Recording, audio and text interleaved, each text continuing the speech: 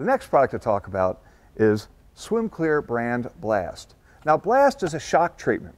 What that does is you put it in the skimmer, it goes out into the water, and it reactivates the chlorine. I recommend 1 pound per 10,000 gallons once a week of shock. Now what makes the Blast shock so powerful is a couple of things. Number one, it's a potassium monopersulfate shock, which means it's non-chlorine, so you can use it and go swimming right away. Number two, it's very, very water soluble. All professional grade products should be water soluble. This is extremely water soluble. And the reason that is so important is quite often you'll take let's say an inexpensive Blast and you put it into the skimmer or you broadcast it out over the pool and it doesn't dissolve fast enough.